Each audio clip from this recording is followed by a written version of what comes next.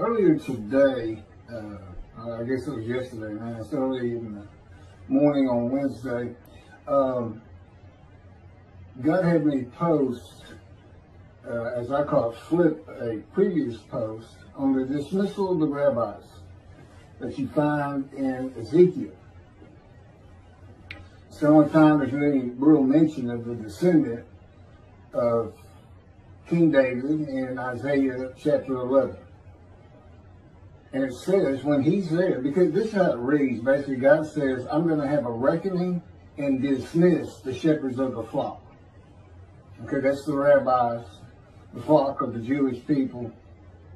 And God's kind of left me hanging on that one. I don't know if the flock is only those who are observant, or if it's all Jews in general. I think it's all Jews in general, or the flock, but he's primarily concerned with those who are religious and practice Judaism in one manner or another. Okay, that was terrible.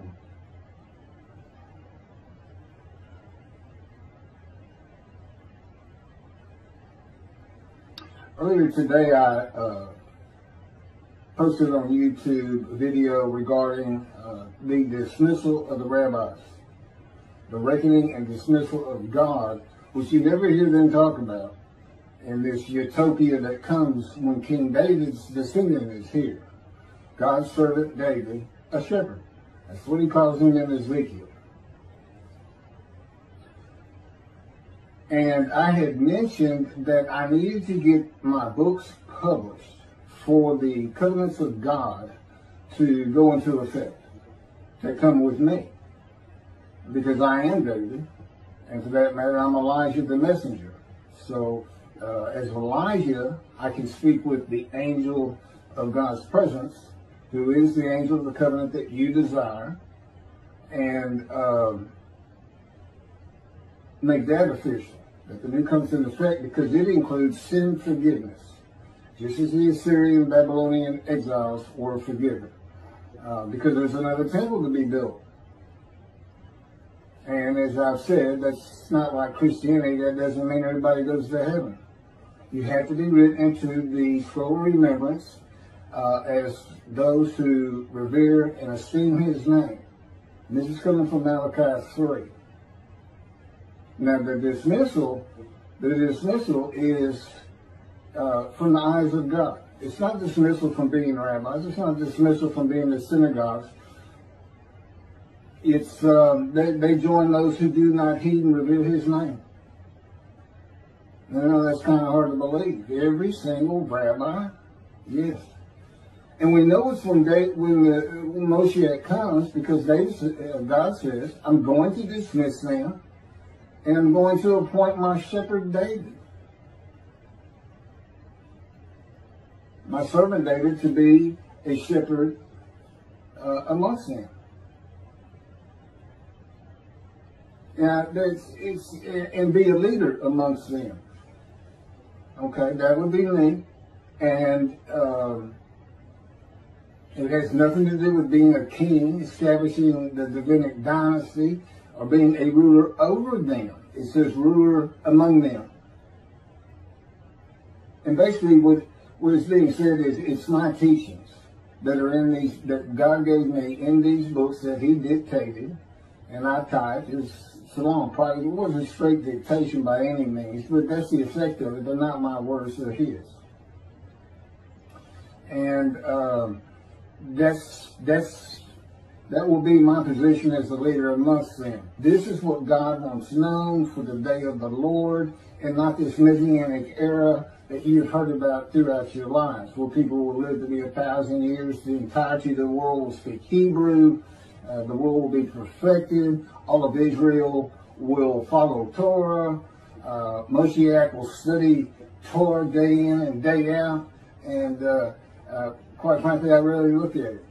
God says they have done everything you can do with the Torah. Really, I just deal with the prophecies, the prophets, the day of the Lord, and these false teachings. Primarily, they come from Tovia Singer of Outreach Judaism and Jews for Judaism. And the only person I ever really see is Michael Skoback. I know that there are others in that organization. And because of them, you say, well, wait a minute, you just got a handful of rabbis. Most of us don't even think about this Messianic era. But every rabbi is dismissed. And I'll put it to you like this. This is the God of Israel. This is not Jesus Christ. Okay? He is not a human being. It doesn't bother him one bit to punish all for the wrongs of a few. It's that simple. I mean, he took credit for a plague that had killed 70,000 Israelites because David, to put David to a test, which, by the way, he failed, and because of that failure, he finally got it right. That's when he went and bought the Temple Mount. It was a thresher place, a wheat thresher, something. I'm not sure. It's kind of a restitution to God. But, see, that doesn't bother him. Absolutely nothing bothers him, actually. But he's not human. He's an entity. He says, let's form man in our image, and he's talking to his Holy Spirit, the angel of his presence. And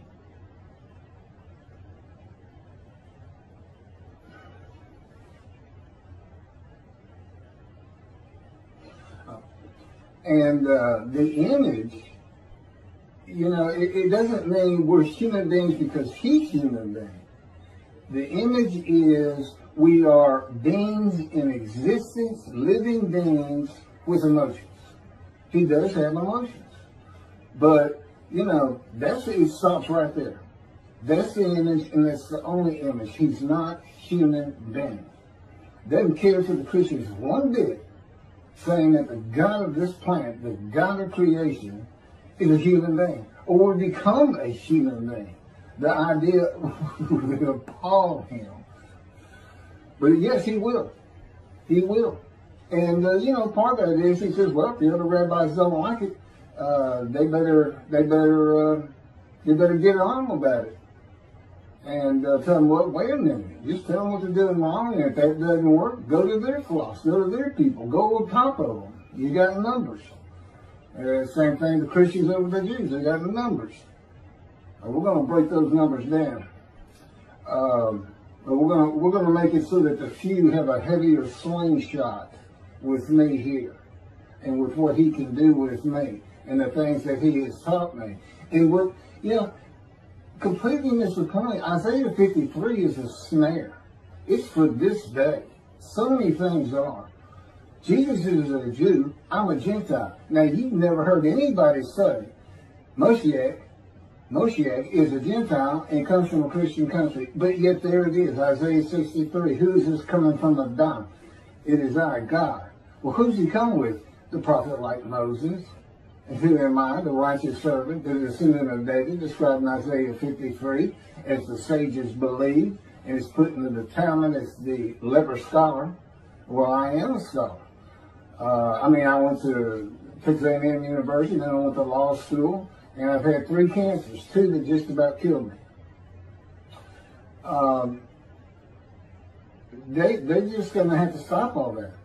And God wants those books he dictated to me to become a part of Judaism, for an understanding of what a man in divine beings is, for an understanding that the prophets were all men in divine beings, that Moses was a man in divine beings. These things weren't known. They've been put before you. We've had over 2,000 people typing in the name, searching. They must be typing in Moshiach, Isaiah 53, or words of that effect for me to be getting the views that I'm getting. So it's people who, if no rabbi has looked at it, I would be amazed. But what really needs to be done here is those that are listening, you need to go to your rabbis and tell them, look, God's got it. We believe God's here. In other words, be the witnesses. What do the witnesses do? Well, you got to be a servant to God. He needs you to recognize his prophet and tell as many people as you can who can believe our report, who can believe what we now believe. Who has the arm of the Lord been revealed on? Well, it's me. Now, I just, well, it's uploading right now. I'm getting ready to put verse 1 of Isaiah 53, covering just that topic. And it's got a lot of good information. I'm going to follow it up with verse 2 and 3 and 4. They've been done before. But they'll have a little different title. So I think they were called Leper Scholar versus Jesus, round 1 and round 2, etc., etc. There's about 7 of them. I'll get to that throughout the day. But as I had mentioned, the books being published would put, all Jews on notice that, okay, you have a clean slate. You need to come back to synagogue. And as I was also saying, this snare. See, it's full of these words like he was wounded for our sins, that the Christians just jump all over. But he doesn't die. There's no crucifixion in it. And it turns out all these words have to do with me going through his fire refinement. In his power, he has crushed me, bruised me, maltreated me to no end. And you hadn't been maltreated until God does it to you. He's good. He's real good. And as I said, one of my first lessons was, Keith, your pain doesn't mean anything to me. I have a place I'm taking you, and this is how I do it. And, of course, we've had endless fights about it, and arguments. But after 13 years, and it hasn't slowed down. Every year has been more intense. And that includes the days that I'm doing this right now. Boy, and I've been complaining. I wrote some books. I've been doing it. And he says, see, this just makes it better. I can get you excited again because you've been maltreating it so much worse. But there's been great change in me, and a really huge part of it is it's not just changing me. It's because he can use his power on my emotions. He can be standing in front of people and saying, I'm Moshiach. And, that's not something normally I could do without just being embarrassed, or I see the look of people's faces of disbelief and that kind of feeling that you get from that. See, I don't have to feel that. He prevents it. It's part of the process, in a way I'm being changed in a brutal fashion. But at the same time, in the years to come, and look at me, I'm supposed to be dead 20 years ago.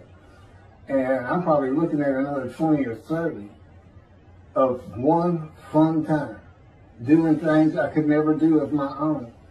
I just wasn't a very social person, let's put it that way. But that's going to be coming out. But basically, instead of waiting for the books, God has decided this is as good as publishing those books. And the rabbis are on notice. He says, I want you to tell them. A reckoning is a judgment. And God's judgment is you're dismissed.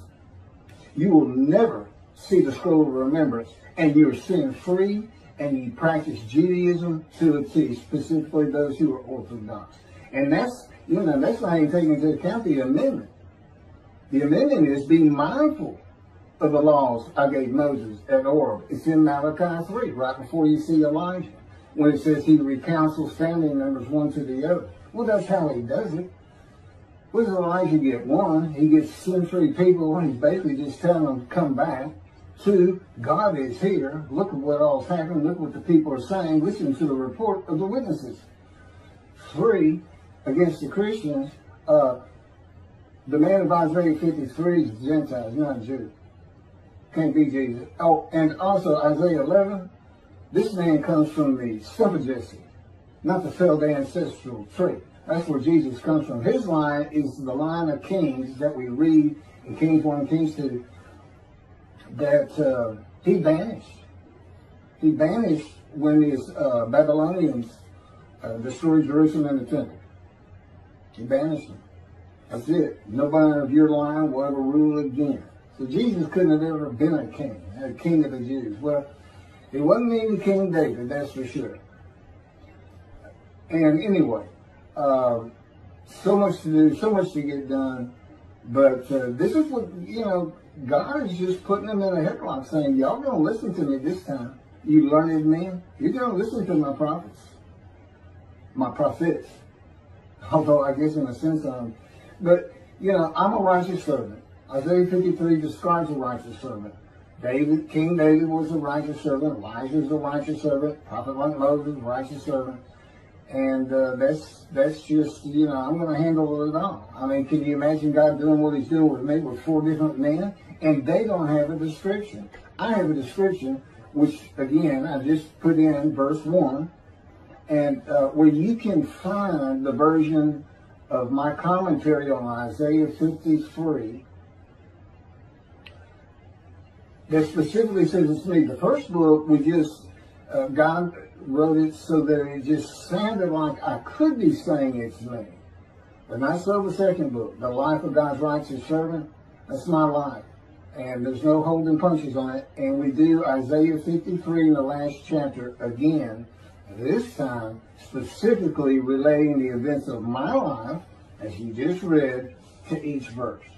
And that's what we'll be uploading to YouTube today. I'm sure we'll get through all of it. I have had some computer problems. But anyway, that's just a short message because clearly there are a handful of people who are really watching what I say. I mean, within hours of me posting something, there's a click through. And so, whether they know each other, this is I don't know. I'm in the dark on this. See, God won't tell me those kind of things. I don't know what people are thinking. I don't know what Toby is saying or has heard or not heard. I can only make my own suppositions. Anything I couldn't know of my own, they don't tell me. And there's all kinds of reasons for that, but some of them are obvious. I'm not going to get into it. Even time frames. I mean, I can only suppose that we're getting closer and closer to something breaking on this in one way or another. And basically that comes down to the witnesses. You can't just read it and think to yourself, oh, I believe him. If you believe, you need to do something proactive. Whatever, anything you can think of. Bring it to the attention of your rabbi. And you're sin-free now. You need to get back to synagogue if you're not at synagogue. If you're just sitting at home on the internet saying, I'm a good Jew. You need to be mindful of his laws. You need to attend the high holidays. You need to show the world that more Jews practice Judaism than Christians practice Christianity. The percentage-wise, Judaism is, I believe, still ahead. Okay, that's a whole nother thing. That's a whole other topic I haven't looked at in quite some time. There's some studies that come out every few years regarding Muslims, Christians, and Jews, but I thought Jews kind of led the way percentage-wise, not number-wise. So, is there anything else?